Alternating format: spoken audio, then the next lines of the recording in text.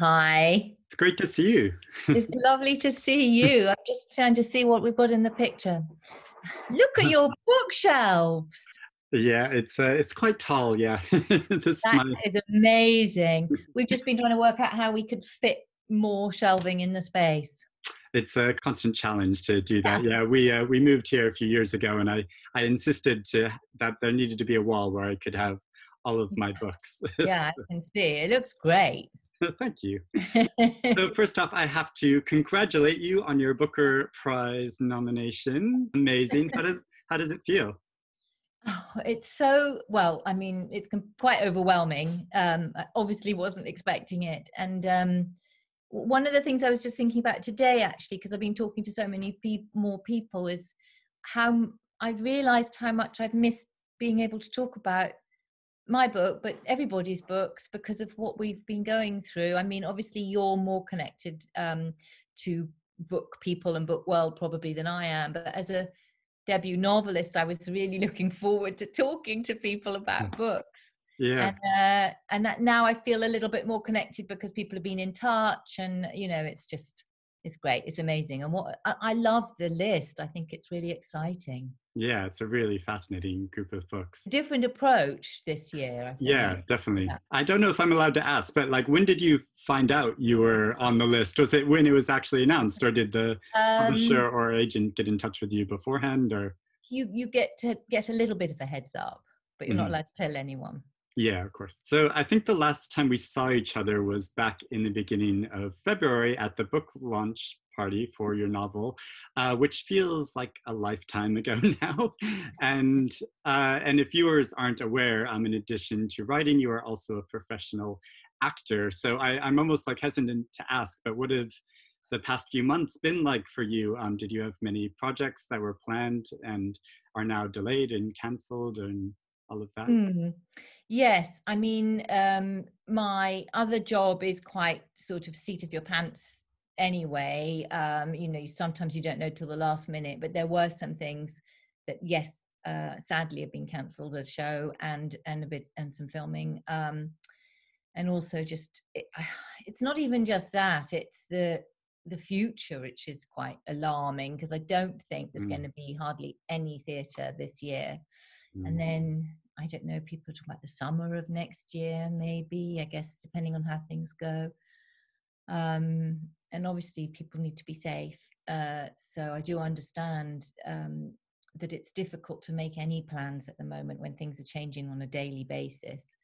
But yeah, that is really heartbreaking. I mean, not Mm, for me so much. I miss that job, but for all the people who work in the theatre, and who a lot of people actually have proper steady jobs in the theatre who mhm, aren't the ones gallivanting around on stage, and their lives have just been totally turned upside down. Actors are more used to not knowing what they're doing next. To mm, some extent, we get used to these different periods of time when you might not be working. mm, Yeah, it's the long term and what's going to happen to our lovely theatres. But the storytelling aspect, and the arts themselves, I know eventually they're very resilient and people will find ways around it and will solve problems. And in the long term, I feel quite confident. But in the next year, I think it's going to be really difficult. mhm. Mm. Absolutely. So, on to cheerier subjects. This is your debut novel. So, have you always written prose, or did you start relatively recently? Because I think when we first met in 2015, you were studying creative writing at that time. I always wrote, and I was one of those kids who was always trying to put on plays and writing plays and bossing everybody around. And if I didn't have a script, then I'd write one. But I did pinch a lot, obviously. Um, and then as an actor, you're very much part of a collaborative process, and you're very much involved in that. And there didn't used to be so much devising. I think there's more devising that happens now, where it's more of a collaborative process, the actual creating of the play, which I would have loved to have done years ago. But I sort of stopped writing for a while, and then I went back to school because I left school and started work when I was quite young. I went back to school through the OU in my 30s. And then I did it. So I did an undergraduate degree and then an MA in creative writing. And then I went to Goldsmiths and did my PhD because I had the idea that I wanted to do this book. And that's a great university. I mean, they produce so many writers of like really innovative fiction. And so, yeah, obviously like a sympathetic place for this style of like very creative novel, I guess. Yes, yeah, absolutely. I mean, even so, there was a few furrowed brows, I think, when I first said this was what I wanted to do. And I was lucky that Blake Morrison was my supervisor. But it was, you know, I had this very strong idea of what I wanted it to be, and it was hard at the time to quite communicate what that was and how that would look. And what drew you to writing a novel rather than like a play or a film script, since your background is more in I mean, obviously you've always read novels, but yeah. Yes, I'm slightly obsessed with novels. And I think I really wanted the autonomy of writing a novel. Obviously you can write scripts and plays, but they are best served when made and produced. And having spent my whole life waiting to be asked to do my job, the idea of just being able to write something that even if only one other person read it, that had achieved its own goals in a way, that really appeals to me, because I love telling stories, but I have to usually be part of so many other people's. Even when you finished a film, your performance is then in the hands of the director and the editor and everybody who's looking at it and chopping it up into little bits and pieces. So I suppose it's a slight control issue. I for once got to control the whole thing. It's totally fair enough. So when did you actually begin writing this? Was it at Goldsmiths? And and then what was your initial inspiration for it, since you had the idea before you started? Yeah, well, I'd done philosophy and literature as my undergraduate degree, and I'd always been fascinated by these thought experiments, and how across loads of different disciplines, but science in particular I thought was so intriguing, that they use these very literary devices to explain concepts, or to explore them even, and it's actually part of the conversation between philosophers in studies of consciousness, where one philosopher will have a thought experiment and then there'll be a response. Sometimes that's another thought experiment that's in response to the first one. And that really intrigued me, because I love the idea that these aren't two separate worlds, science and the arts, that actually they're all one thing, very much as we are all one thing. And I liked the idea of exploring the mind and maybe the soul through these thought experiments. And did you first conceive of it as a novel, or did it start as separate sort of short stories? And also, do you object to it being called a novel of interconnected short stories, or do you prefer it to be called just a novel? No, that I think I mean, yes, I think I hope that it works as a novel, but obviously it is made up of these different things, which gave me a great freedom as a writer. But the idea of it was a novel. I thought at first it might have to be a campus novel, because anything I'd read before that had philosophical ideas in it was off, like David Lodge's novel Think, and there's a couple of others, one of which we could talk about later. But the idea that you have to explain things, you have to have maybe a lecturer or somebody who represents the mind, who is going to be there to explain the philosophical parts of it, and then somebody else who's a creative person or a student who's going to listen to these ideas and process them. And so I kind of started with that, with Eliza and Rachel, that they would represent those two different things. But actually that was I was liberated from that quite early, that I didn't have to do that. I wanted the stories to speak for themselves.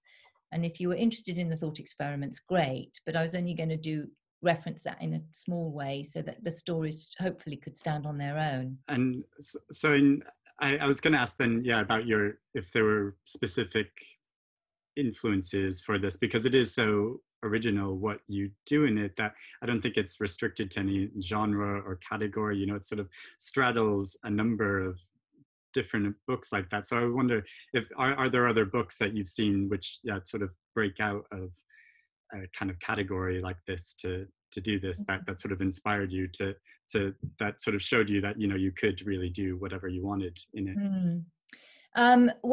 I think the Borges short stories, he always has their sort of thought experiments in their own right. I think, I don't know that many of them reference particular thought experiments, but they really develop the genre into these sort of magic realism ways, and sometimes some very succinct, sometimes quite dry, but very ideas driven, about libraries and what different worlds, and the role of the author, and who does the work exist before the author exists, and all those kind of ideas.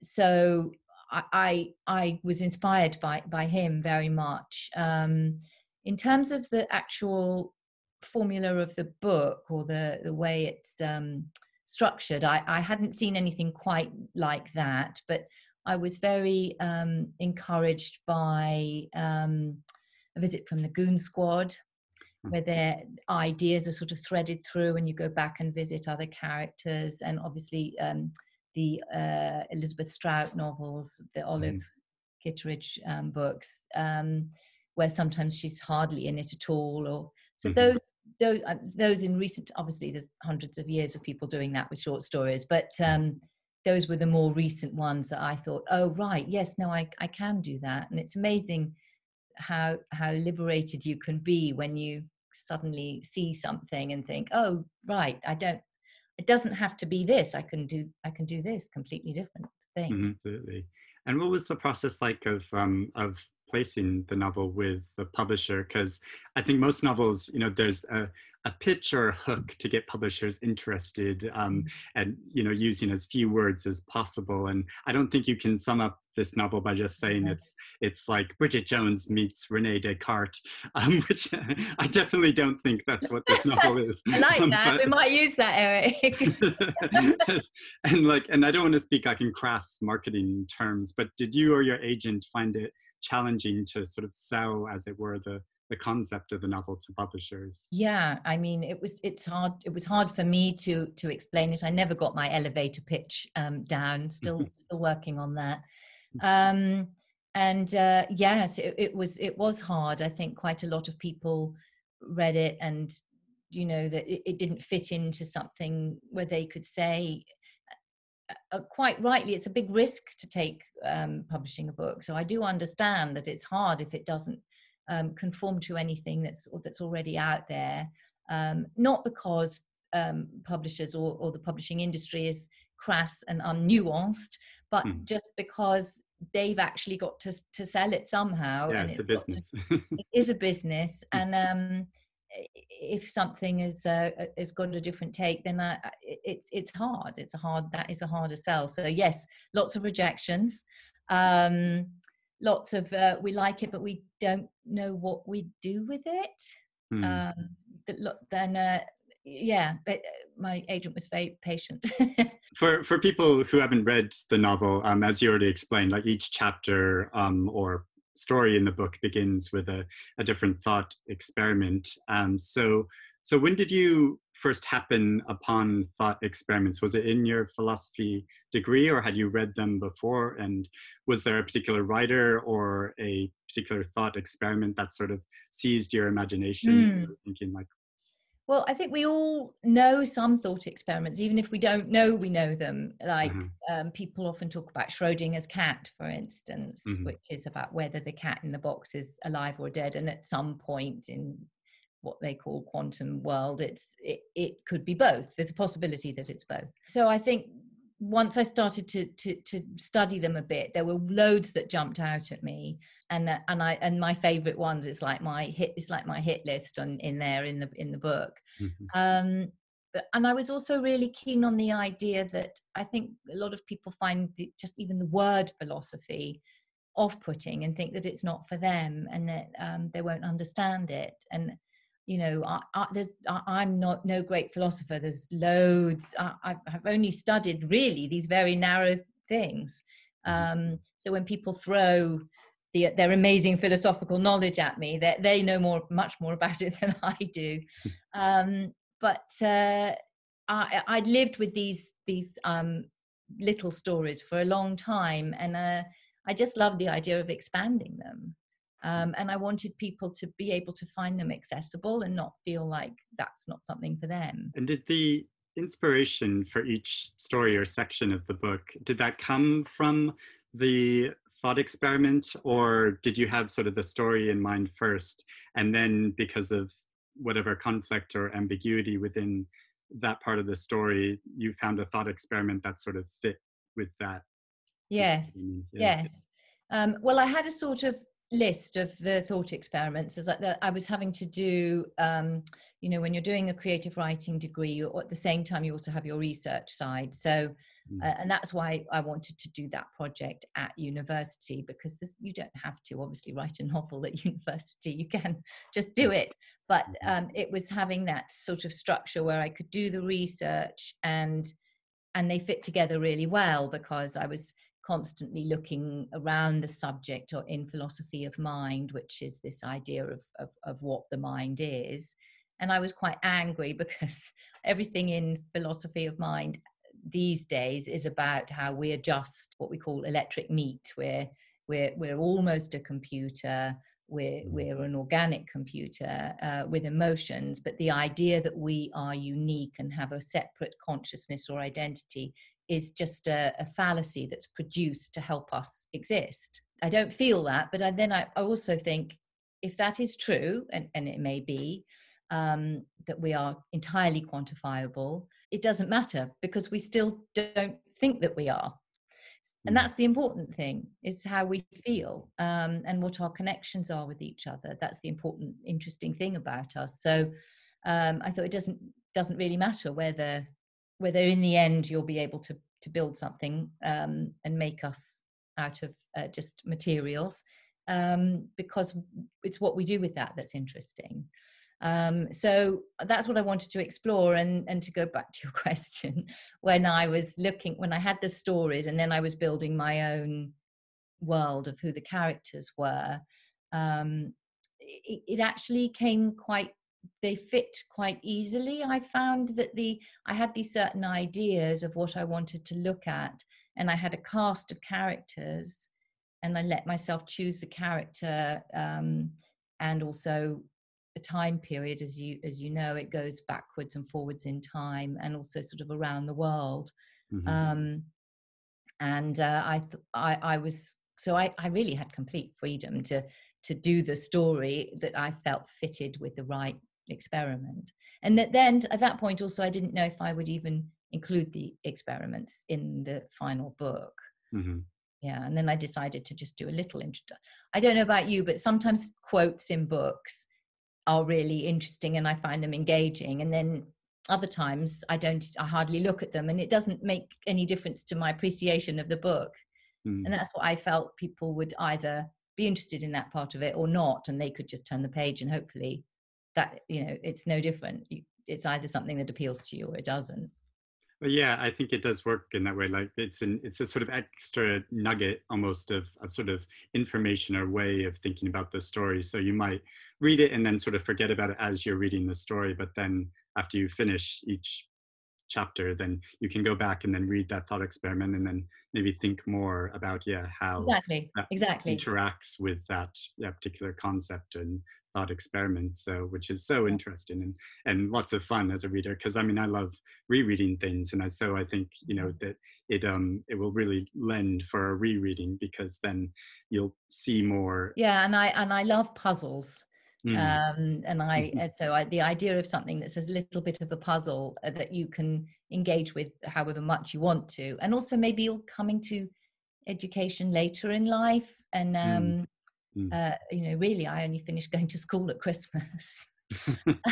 And I'm a grandmother. So I think I like the idea of if I felt like it, of learning something when I'm reading as well, you know, Mm, or not having to, but if you wanted to. mm, that is Yeah. there.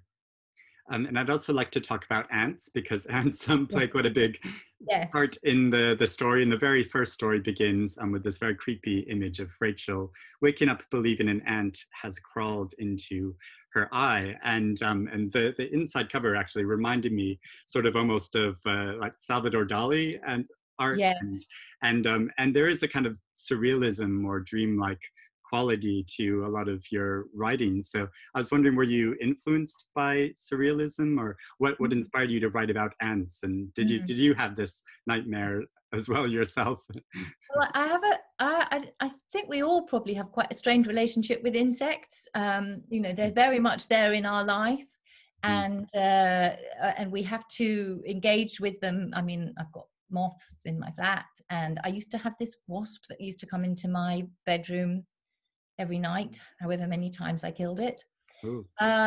Yeah, and then the ants. So obviously, there is long history of ants being used in literature as a metaphor or an analogy for human beings.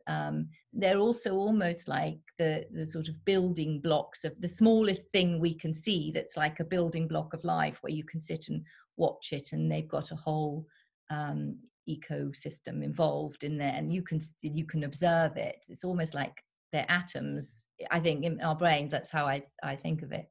Um, but also, I actually had ants living inside my computer, and sometimes they would crawl up out of my keyboard. And I tried telling my son this one day, and he thought I was being funny about having a bug or something. You know, that I and then one day, then he said, "There's an ant coming out of your keyboard, Mom." I know. They live they live in there, and I just thought that it's perfect. You know, Wow. the complete synthesis of my work and the Yeah. ants. Yeah. And then I wanted to look at the idea of, in a relationship, this idea of trust and bonding with somebody and believing how they see the world, because I think that's such a big stress in a relationship. Of, you know, you get, when you first get together, you sort of idealize each other, and then after not very long you start to realize they're flawed too, obviously, as well as you. And then Mhm. it's a question of whether or not you can go along with those flaws, and can they go along with yours, and how much of your world is going to be united. And for me, it was a really big thing in my life with my partner. And so I wanted something that would test that for them. Would Eliza, the scientific one, be able to believe in Rachel's idea of this ant in her eye? Hmm. And speaking of the relationships, I found it very moving how your story portrays some of the challenges that same-sex couples encounter when they decide they want to have children, but Mhm. you don't do so in an overt political way. And I can't think of many novels that actually explore this subject. So were you drawn to writing about this because you feel there's a lack of representation of this in fiction, or did it just naturally arise when you started writing about Mm. these characters? It's very much in my life. A lot of my friends have been going through this, and so a lot of the couples that we know and single people Mhm. have explored different ways of making families, and having been through a big change in my life when you know, I was married to my children's father, and I fell in love with Renee, and I saw this huge transition and how things have changed so much in politically in Britain, in the last 25 years since Renee and I have been together. Mm. I did want to tell that story in quite a straightforward way. Like you say, it's not meant to be overtly political, but it is definitely a reality for a lot of people, and also has been very difficult. Um, Less so now at the moment. I don't. That's all we can say really at the moment in this Mhm. country. Mm. Um, and so yes, I wanted to tell that story, and how you know, it's just us. And I'm sure some readers will be curious, especially because this is your debut novel. Are there elements of the characters or stories which are autobiographical in any way? Um, I think Other than ants in your you computer? always dig into yourself, don't you? I think you don't, even when you're not meaning to, it's there. So yes, I would say there is some things there that are autobiographical. I wouldn't equate my relationship with Renee, my wife, as Mhm. the same as Rachel and Eliza's, but there are definitely comparisons to be made. Okay, fair enough. And I don't want to give any spoilers away for people who haven't read it, because it is so fascinating and wonderfully surprising where your novel goes.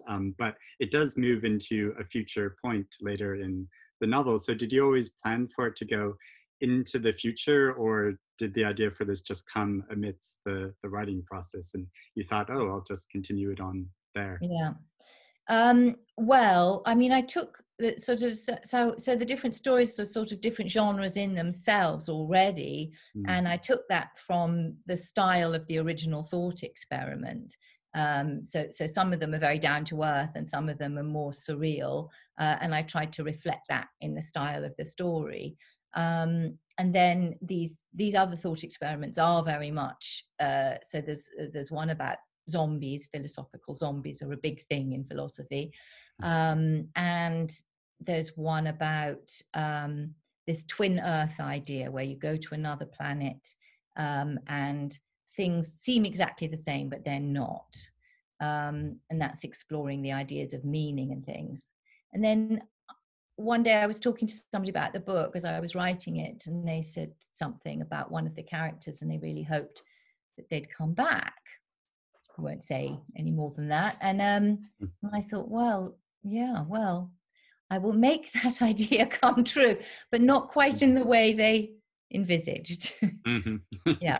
No, I thought, and that was when, you know, you're it's those things like when you're doing a crossword puzzle and you can't solve it, and you go to sleep and then you wake up in the morning and the answer's there. That the writing this book was a lot like that, all the putting the ideas in and letting them sit there until they met each other. And as we've already said, you are an actor and have been for most of your life. So, is the process of preparing for a role and getting inside a character's head similar in some ways to writing characters in fiction, or is that process entirely different? No, I think it's very similar actually. I spend my time when I'm writing. I'm very much in the space of the person. I sometimes do act things out, read things, say things aloud, think very much about what the person feels. But I went to the drama school I went to when I was a child was all about improvisation. So I spent about 5 years just imagining going into a room, imagining talking to somebody, imagine what that conversation might be, what they're wearing, what you're wearing, what you can smell, what you can see. But actually, all you're doing is standing in a room talking to a chair. Hmm. So that's what I was doing. I mean, we all do that when we're little, don't we? Mm. One day I found myself in a rehearsal room for a play, um, and I realized I was in the same space that I went to nursery school. And so 50 years later, I was doing basically exactly the same thing that I was doing when I was 3, which is dressing up and running about. And it's really useful as a writer, because I'm very comfortable sitting there in my own world thinking about those things. So I think there is a huge overlap. Yeah. And I have to ask you another small question about your acting. And this is very self-indulgent of me, because if I don't, my childhood self will never forgive me. But when two movies you were in, Return to Oz and Sherlock Holmes, were favorite films of mine when I was growing up. Oh. So I have to ask, what were your predominant memories of making those films, and was it an enjoyable experience?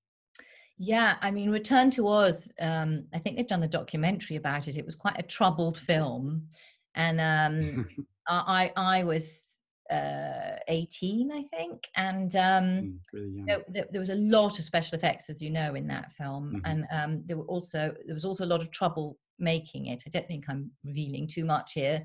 Um, People were being fired all the time. And I was just coming into the studio every day.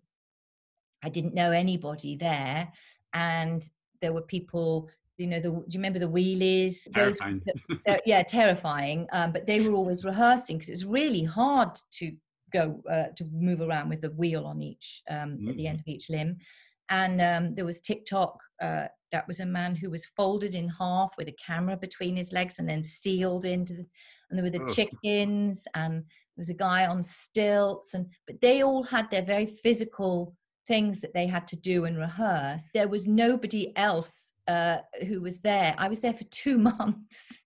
I only had a tiny part, as you know. But you look so fabulous.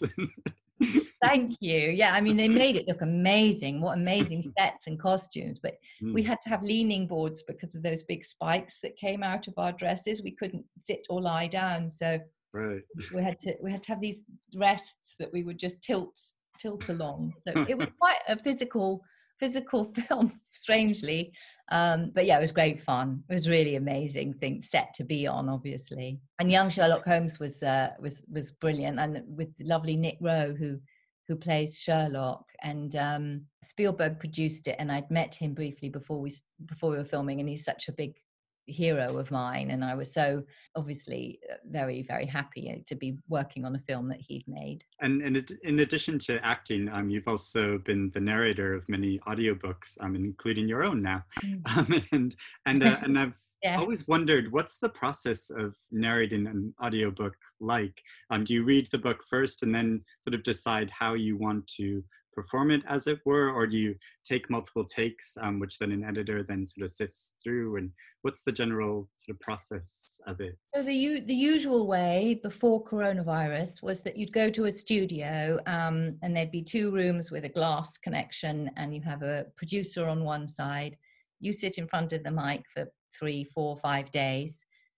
It takes about a week to prepare it before you go in, because of all the voices, and you don't want to get to page 206 and realize that person has an Irish accent, or oh, that's the same person that was speaking on page 45. So you have to have all that. Highlighters come into it a lot, and research for pronunciations and things, and sometimes talking to the author about what maybe there's something that they're trying to convey, that you need, the spirit of that needs to be in the audiobook. And so there's that preparation, and then you sit in the studio literally in your chair for 10 hours a day, and record it. Obviously you make mistakes as you're going along, and they edit some of that as you're going along, and then they put it all together afterwards. But during coronavirus, I have a studio at home, which is basically a cupboard covered in blankets and all the equipment. And so I've taught myself to edit as I go along, so that, because they don't have the studio set up. So yeah, it's been a whole new skill, but I'm often in my cupboard. That's really interesting. And when your character of Rachel, she reads Rachel Cusk, and she gets recommendations for other authors to read based on books that Cusk references, which is one of my favorite ways of getting new book recommendations as well. And of course, at the end of this book, there's references to all your sources and suggestions for further reading. So I'm really enthused to go and read some more of these authors and philosophers and I don't know how thinkers. you have the time, Eric. You read so much. Well, it's a labor of love. That's why. And so, like, as readers, we're often asked like how we choose what to read next, and you're obviously someone who reads all the time as well. So I'm wondering, how do you choose what you want to read next? Well, obviously, word of mouth is great. It's not. It's hard to give somebody a book, I think, as a gift, but it's great if you're having a conversation with somebody and and you, especially if they know you a bit and they say, oh well, this is what I'm reading, da da da. Obviously I read all the book reviews, listen to all the book programs as well, so you know what strikes you as something that you, and then that great thing where you discover an author and they've got more than one book and you can read their whole back catalogue, and or they've got another one. All of that is so, I love that, and some of the conversations. But I wanted to show you a book that really inspired me for this book, and I don't know if you know it, The End of Mr. Y by Scarlett Thomas. No, I mean, I know of that author. I've never read her, but I've always wanted to, because yeah, she sounds really intriguing, like somebody. Yeah, she really is. And in it, there is a conversation that happens with a student who's just starting, and starting a PhD, I think, or anyway, thinking about it. And this guy is interested in literature and philosophy, and she says, I love these thought experiments. They're so interesting. And he says, well, why don't you do your PhD about them? And she was like, yeah. And he says, just think about their thought experiments, and and write about that. And when I read this about 10 years ago, and it's not about that. It's about this other world that the characters go into, that they access through Victorian literature, which is another favorite thing of mine, is Victorian literature. But that one little conversation that's about 6 lines made me think, oh, I could do that PhD. So I feel like I made myself become a character in her book. And actually then lived it. I probably didn't realize it was going to take 8 years of my life. But yeah, that's so, I mean, how amazing that one can do that in life. You can read a book and go, I want to be that character. Yeah, it can completely change the direction of your life then. Yeah. That's amazing. And since we are here on video and on YouTube, we like to show other books from our own like personal library. Are there other books that you have that you wanted to show that are sort of sentimental copies, or like well, you gave me the heads up, which is great. So I've got a few in front of me here. Sometimes I've lent them out, and I noticed when I was looking for some today that I don't have all of the ones that I love. But this which you probably know. Oh, yeah, I can't remember if I've read that one or another Rosamund Lehman, but yeah. She was very influential. Sadly, this isn't because there was also a lot of Virago copies. I was obsessed with Virago. These Antonia White also, obviously, that's how I first met Margaret Atwood as well. And the Women's Press at the same time, they both were doing a similar thing, I guess, in the early 80s. And I just would buy every single copy that I possibly could afford of these, or borrow them from the library. So those are hugely influential. I think that's when I first stopped reading Victoriana, which was all I'd read up till I was about 15. Just every trollop that I could get, and Dickens and all of those books. That was my world until I was a teenager anyway. And then I was obsessed with the Viragos. So those are very sentimental to me. Then more recently, I've been reading China Melville. Yeah, I've not read him either. So yeah. This is so interesting about language, and overlaps with something that I'm quite interested in, and hopefully might do for my 3rd book, I think. And this is Murakami. Yes. Amazing, and again very freeing as a writer, because he takes you to all these places and then tells stories within stories, and you realize, that you can do that. and I think Deborah Levy's doing some amazing things with how to tell stories and ways of looking at the form, which I love, and very, very accessible and fascinating, clever person. And you narrated you narrated one of her novels, didn't Yeah, you? I did. Yeah. Well done. Yeah. Doesn't matter. Yeah, I'd forgotten that. Yeah. Actually, that maybe I wonder if that was what first got me back. I mean, obviously I'd heard of her, but maybe made me read a whole bunch of her books. Helen Dunmore as well, Ah, who sadly died, I think last year, two wasn't years ago, maybe. Yeah, it? maybe Yeah, last very year. recently. Yeah. And but won the Costa Prize posthumously for her Mm, poetry. And this is a fantastic book, talking to the dead. Um, mm, a little slice of life one summer that happens to this family. Um, she's fantastic, and one of those authors who just written successive great novels, mhm, over a long career of writing. So mhm. those are a few. Brilliant. Yeah, yeah. I'm sure. It's just that I think we're always like very nosy, wanting to see what other is on other Yeah, I people's know. books. I'm trying to peer at your titles there. What's on your current to be read pile, or what are some good books that you've read recently that really struck you? um, well, I've got the whole book long list to read now. A few that still haven't come out. I think they're coming Yeah, out there's next four month which or are I two. think coming Yeah. out in the next month. And I'm just they all look so amazing. So I'm definitely going to read all of those. Obviously. Also, I am judging the Royal Society Prize for the Science Book of the Year. Hmm. So that's about 50 books. So yeah, That'll it's keep you busy. quite No, a I lot wanted to to keep ask about on. that. Yeah, because I'd seen you were a judge on that. So that's Yeah, all. Is that yeah. all nonfiction, just science, purely about science? It is, but it's all very different kinds of science. Some of them are biography or autobiography. Some are the psychology. There's ecology.